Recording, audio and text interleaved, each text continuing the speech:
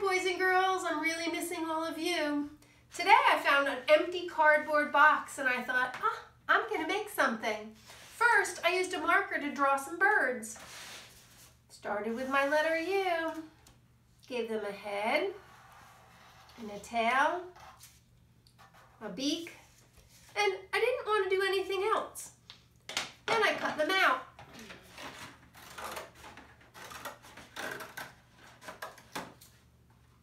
You might need to get somebody to help you with this part because cardboard's a little thicker to cut than paper. Or you might want to make yours out of paper. Once my bird was cut out, I wanted to give it a wing. So I cut my wings from a separate piece of cardboard.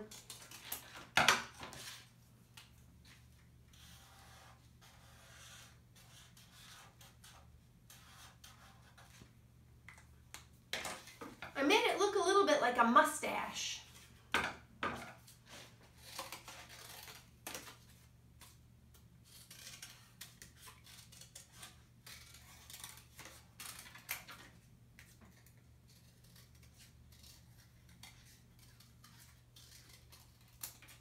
To fit them together, I cut a small slit in the top of the bird and a small slit in the bottom of the mustache. When I put them together, my bird has wings. If you put a piece of string in between, your bird can even fly. What are you doing to stay creative?